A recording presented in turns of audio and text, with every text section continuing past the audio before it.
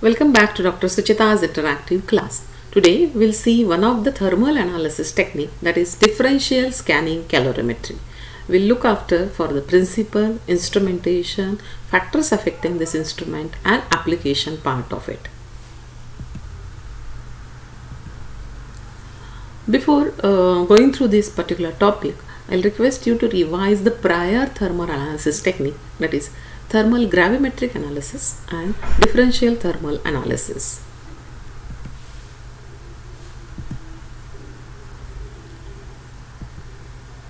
Now, this particular technique of differential scanning calorimetry was developed by E.S. Watson and O'Neill in 1962, which was introduced as a commercially useful instrument as an applied spectroscopy during the conference of analytical chemistry. This particular technique has been introduced as an application towards the biochemistry. This particular instrument has been considered as an instrument which will measure the energy directly and allows precise measurement of heat capacity.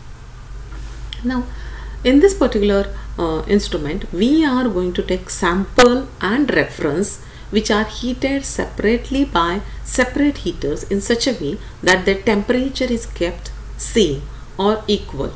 Now, while doing the analysis, we are applying the electrical current, and we are going to see that if I increase the temperature or decrease the temperature, what is the effect on between the sample and reference, where we are going to measure the heat transfer to and fro from the sample and reference during this particular process.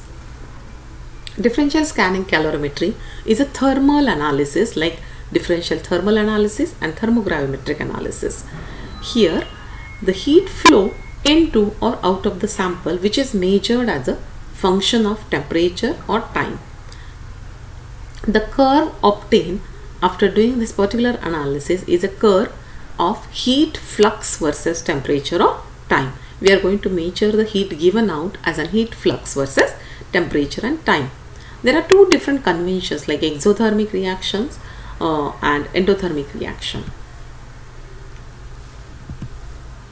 This is a simple instrumental part of differential scanning calorimetry, where computer system has been attached and software has been attached to the system, where we are going to take sample. Specifically, I have shown over here a polymer sample and a reference pan.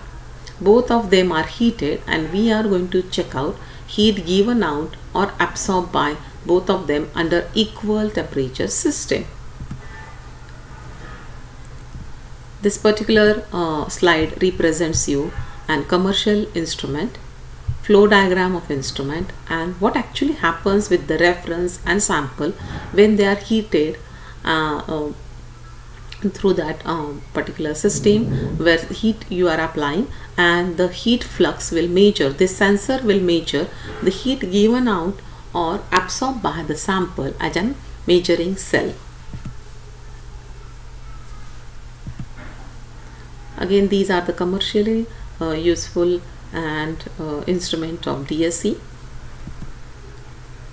The block diagram of DSC will clarify you how the system works actually. This sensor will measure the heat given out and absorbed by your sample and the reference system, which are being programmed through the computer for the applied temperature system.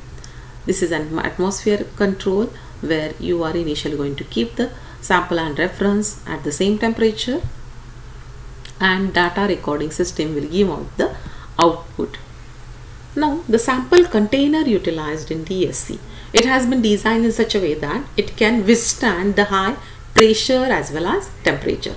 For high temperature system, you can go for platinum or ceramic, and for low temperature system, you can utilize a sample container made up of aluminum.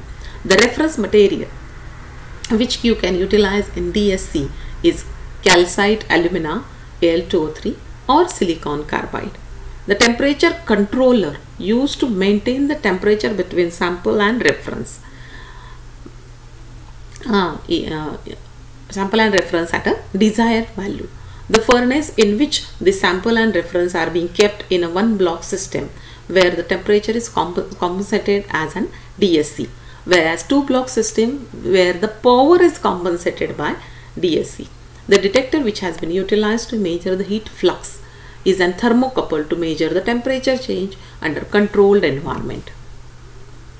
When and how this technique, or for which sample I can utilize this techniques.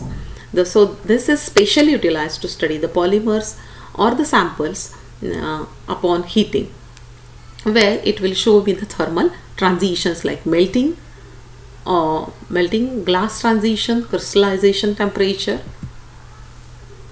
There are two different types of DSC commercially available. One is heat flux type, where one block is being utilized to heat both sample as well as reference cell. So the source in this case for sample and reference remains the same to measure the delta T value between these two. Whereas the second system or the second type of instrument is power compensated, where sample and reference both are heated separately as an individual heater system, and then the delta T is measured between them as an output obtained. Now the DSC curve, which is obtained as an heat flux versus time or temperature, which is observed, the typical DSC curves I have shown over here, which is quite similar to DTA, where this is an baseline, or we can say zero line system, where sample and reference are initially kept at same temperature. The exothermic peak is observed when heat is released by the system, and endothermic when heat is absorbed by the system. So these transitions are typical transition observed with respect to DSC curve.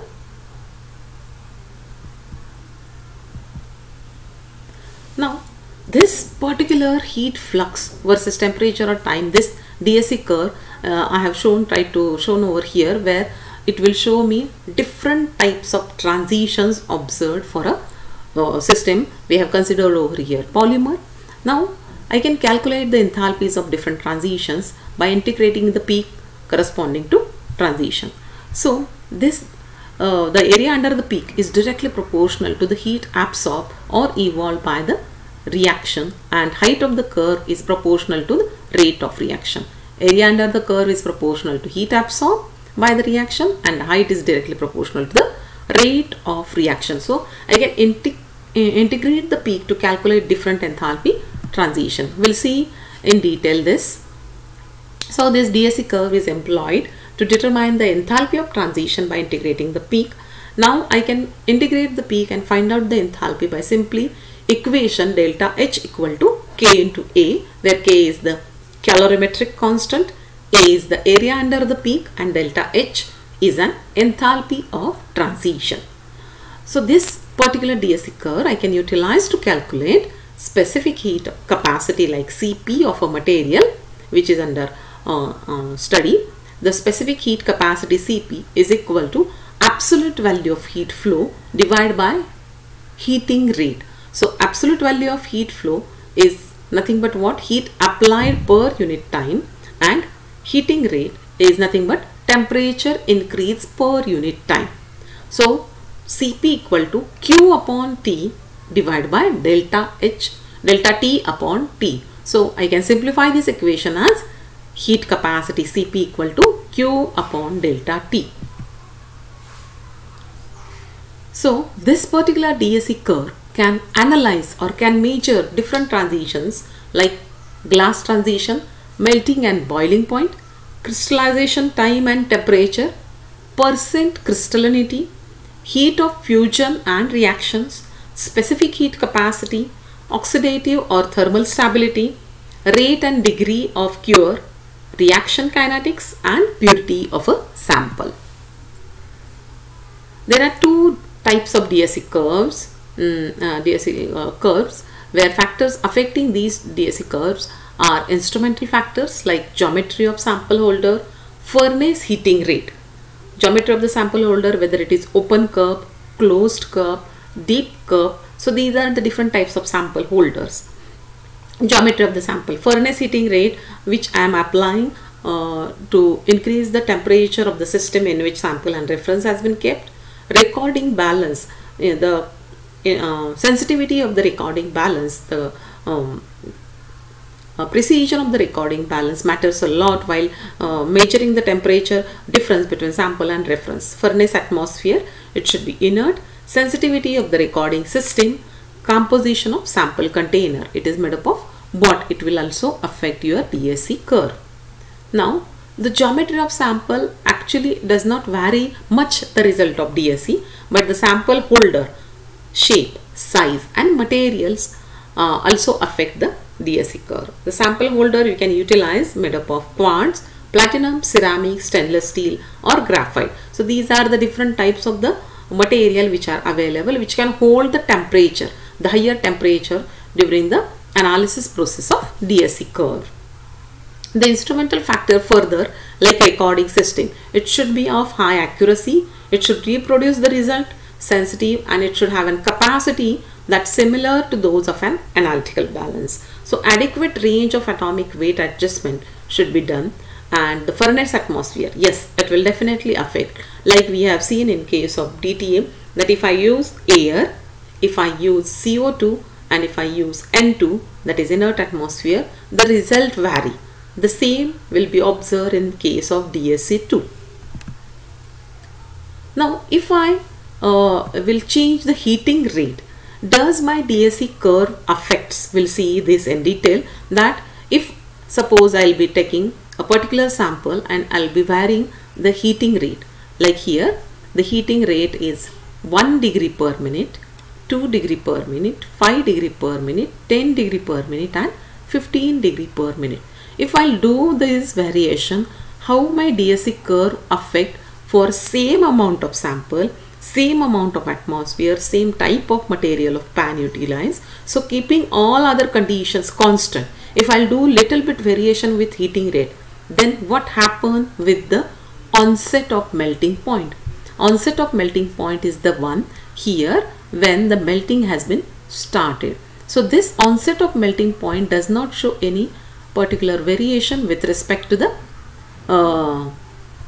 change in the heating rate, but the peak point, just check out, the peak point has done lot of variation and it has been shifted little bit towards the higher temperature side. So this variation has been observed, variation with respect to peak point, and melting shifts little bit towards the higher side if I increase the heating rate. Now the factors affecting with respect to the sample characteristic, like amount of the sample, nature of the sample, sample picking system or packing system in that particular sample holder, solubility of gases in the sample, whatever the gases are released from the sample, whether they again get soluble into your sample, particle size, whether it is large, small, very small, compactness, feeling of the sample inside the container, and the heat reaction of thermal conductivity during the process. If I do variation with respect to the amount of the sample, how it affect my DSC curve? We'll see this particular factor in detail, that if I took 0.5 milligram, 1, 2, 3, 5, 7. If I'll do little bit variation with respect to amount of the sample, then the thermal properties will show me variation with respect to the DSC curve. When I am studying this effect of sample weight, the conditions like heating rate, sample holder, material of the sample, atmosphere, all other conditions I need to keep constant. Then what has been observed, that onset of melting point, peak point of melting and enthalpy, all of these shows variation with respect to amount of the sample. See, dotted lines will show you that onset of melting point shows little bit shift, this peak point shows little bit shift, and the enthalpy, that is the area under the curve, also shows me variation with respect to the amount of the sample which I have chosen. So you have to take care when you want to reproduce the result, amount of the sample should be taken under the study, should be remain same to reproduce the result. This is again the same with respect to the amount of the sample, but if the type of material is of different, then it has been shows that if I go for 15 milligram, 10, 4, 1.7, so I have decreased this amount of the sample and I have kept all other conditions same, then onset of melting point does not show me any particular change in this case, but the peak area, peak point and the temperature shows me little bit variation with respect to the sample under analysis. There are various advantages of DSC. That one of the big advantage is that the sample is easily encapsulated. That means I can easily without any particular or definite treatment is required for the sample, I can utilize as it is, so easily encapsulated. No more preparation is required for this particular analysis by utilizing DSC. It can be done very quickly and easily. Small amount of the sample is required, and this particular technique is versatile and simple to obtain the results like enthalpy, transition temperature, melting point, boiling point. Disadvantage of this particular technique is it has low accuracy, not be used for overlapping reactions, and difficulties in a test cell preparation is in avoiding evaporation of volatile solvents, does not affect or it does not detect the gas which is released during the process.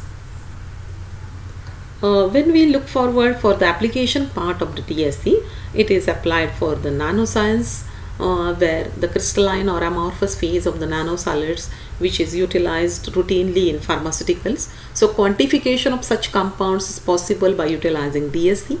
I can utilize DSC in analysis of proteins, that is in biology, where thermodynamic investigation of these particular various types of proteins with high priority and specific complexes I can carry out simply by utilizing DSC. Now when I want to interpret the data obtained from the DSC, that various transitions like glass transition, crystallization, polymorphic changes, convergence, melting, polymorphic convergence again, and denaturation, here a cross-linking curve, oxidation or decomposition. This is a complete curve obtained for a particular polymer to show different types of transition. We'll go one by one how each step of transition I can able to analyze. So the first step of transition in this particular curve is with respect to glass transition temperature in DSC, where when I have started taking the sample, just I have taken the sample and started heating the polymer. So this little bit shift downwards towards the temperature, this means there is more heat flow and increase in heat capacity. There is an increase in heat capacity of the polymer. This happens when polymer had just gone through the glass transition. So this is a glass transition temperature which is observed because of change in heat capacity. This particular glass transition temperature we can obtain by DSC, where it has been little bit shift from the higher temperature to towards the higher temperature side, and we can measure this particular step for polymers. Now after going through the glass transition, if I am further heating this particular sample, which has been converted into little bit higher mobility, where they may be wiggle or scream. That means they never stay at one position, they will just mold and try to release the pressure. So this is the process where I have converted from glass transition and still I am heating. So this particular arrangement of the crystal, arrangement of the polymer has been shifted from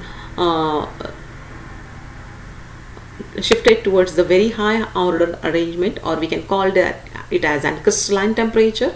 So this is the highest point or peak point where it will show me an exopeak or exothermic peak, where this is the point where orderly arrangement of the polymer is observed. Hence this particular temperature is noted as crystallization temperature of the polymer.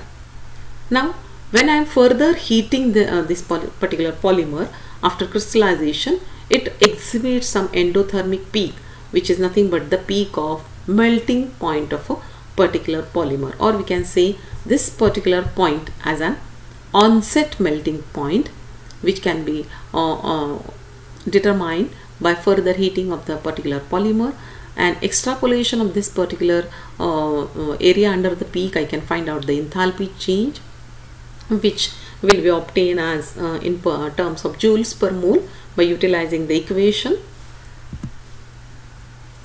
If further I am heating this particular polymer, after obtaining the melting point, this particular polymer, I can say that it has the orderly arranged molecule now began to move freely, and they are going to melt and they are going to fall separate to obtain the melting point of particular polymer.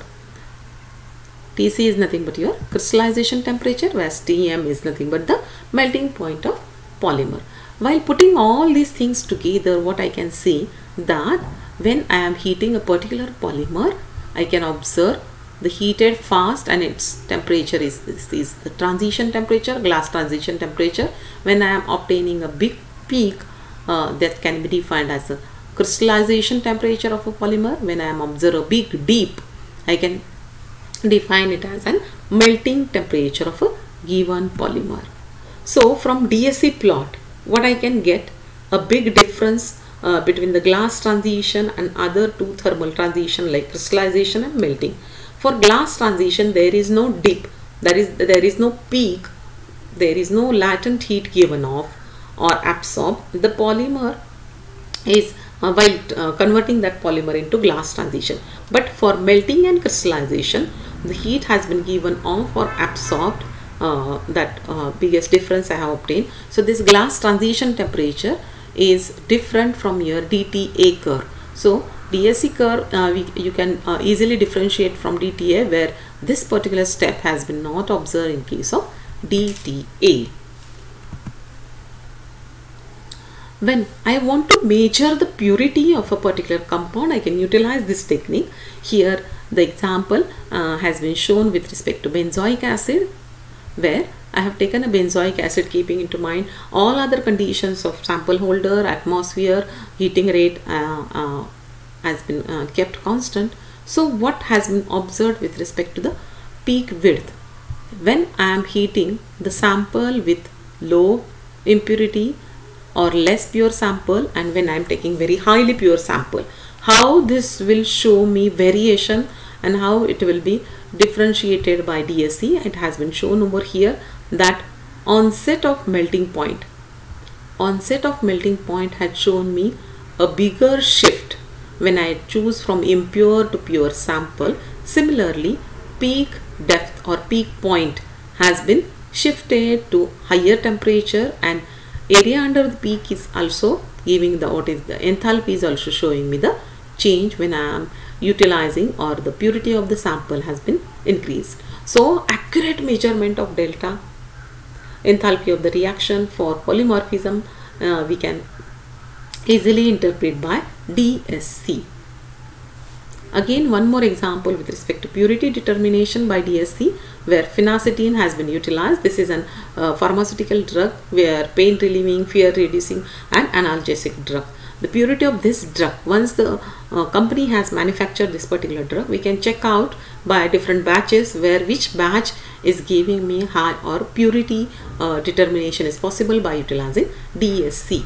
So here again the same observation has been observed with respect to onset of melting point has been changed as I move towards the pure sample. Enthalpy is also showing me change, and the peak point has been shifted towards the higher temperature. Differential scanning calorimetry, where I can utilize this technique for identification or separation or fingerprinting of the material.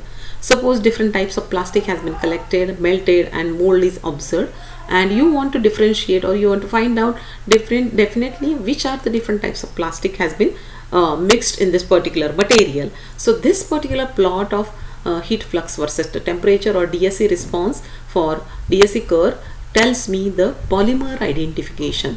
where LDPE, low density, high density polymer, polyethylene polymer, nylon 6, nylon 66 and PTFE.